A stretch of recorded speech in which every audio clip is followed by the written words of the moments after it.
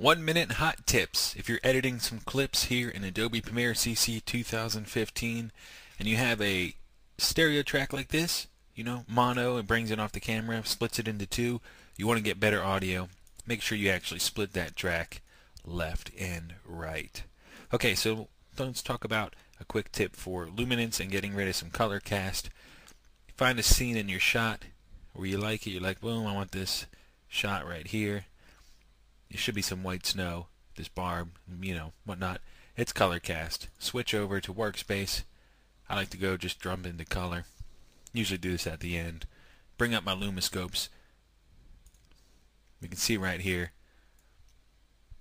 Get my white up to 100. You should have Lumetri color all the way up already. 2015, that's the way it works. I'm going to boost that high. The white's up there.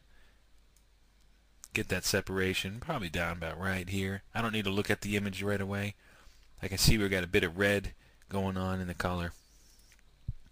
You see this here. It's not too bad. This is a handheld camera, not that great of a camera. Already kind of brightens up the shot and brings it in. That right there is much better shot than original.